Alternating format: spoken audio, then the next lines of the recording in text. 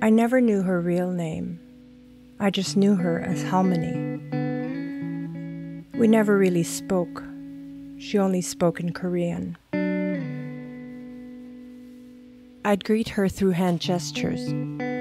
She would stare poker-faced.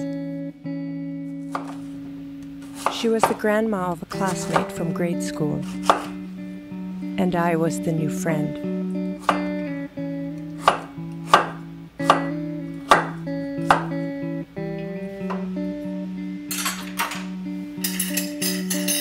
When I think of Halmoni, which means grandma in Korean, three things stand out.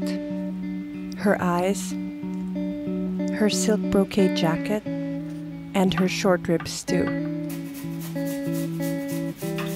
We often spent time at their kitchen table, eating, doing homework, playing board games, and telling stories.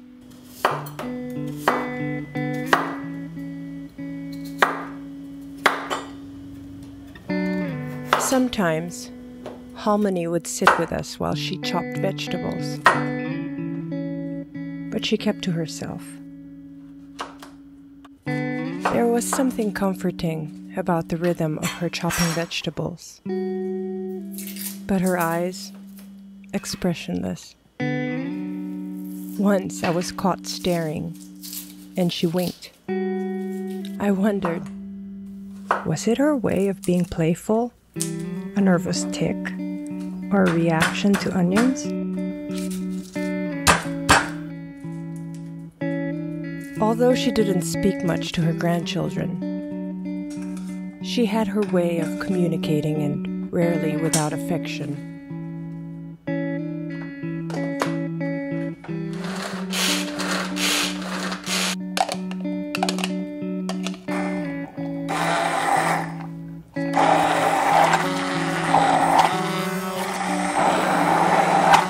My friend spoke to her in English.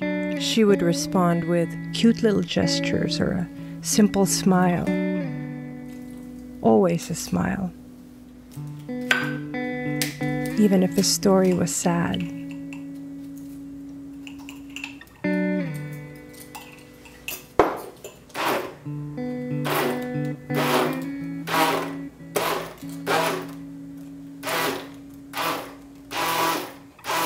I rarely thought about Halmoni until one winter while living in New York City and preparing for a snowstorm. I was at the grocery and had a craving for Korean short rib stew. I picked up the ingredients I remembered seeing in Halmoni's kitchen almost 20-something years ago.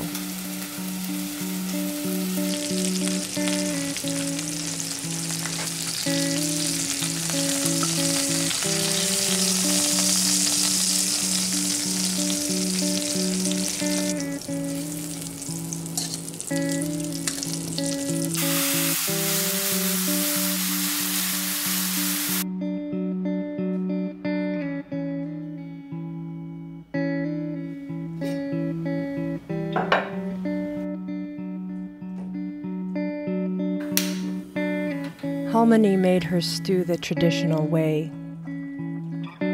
I like to brown the meat and oven roast the carrots.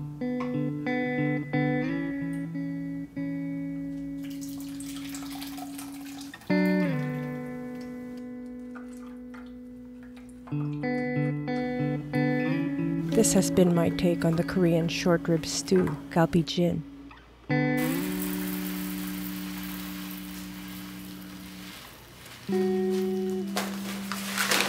It is made literally from memory. And today, I make it in memory of Halmoni. And I imagine her in her silk brocade jacket.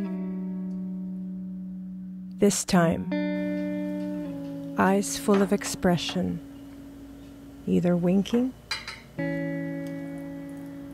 or wincing.